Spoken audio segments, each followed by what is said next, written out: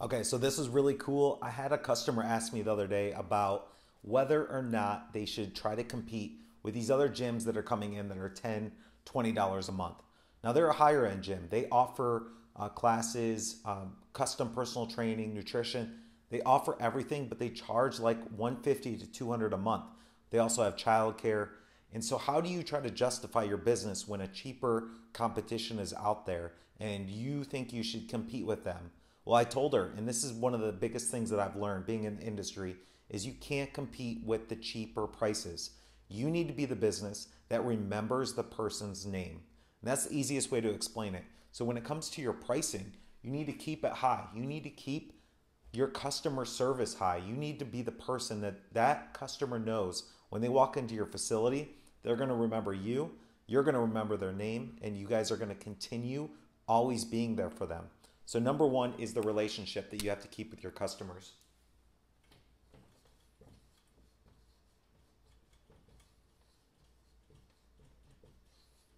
Now, when you're dealing with the relationship, that's remembering their name, they're sending them personalized text messages, following up with them on their birthday, remembering their workout schedule, knowing all about them, their personal life, and being the support system for them.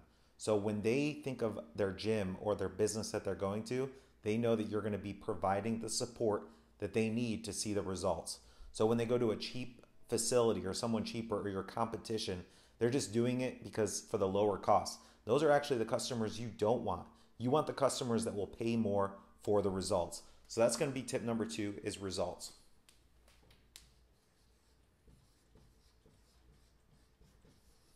So this should be your key is getting the customer the results that they're looking for and that they need. And the reason they came to your business in the first place.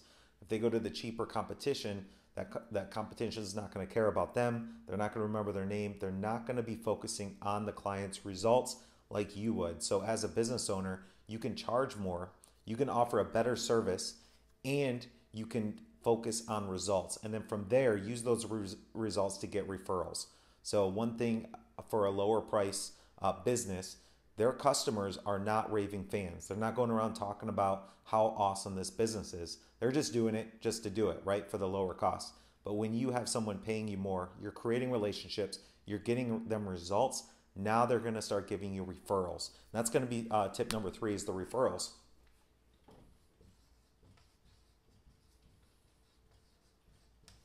So now you have referrals coming in. This way, I know you. We've created a relationship. We've worked together. I know all about your goals, what your needs are.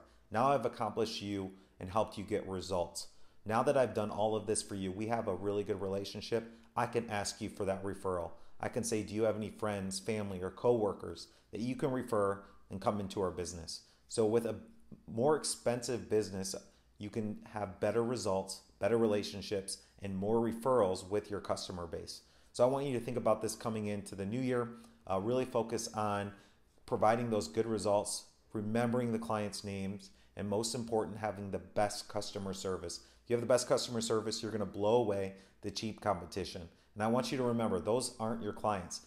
The people that are looking for the lowest cost are the ones that are not going to get the best results. So don't even worry about them. When they're ready for results, they're going to come to you.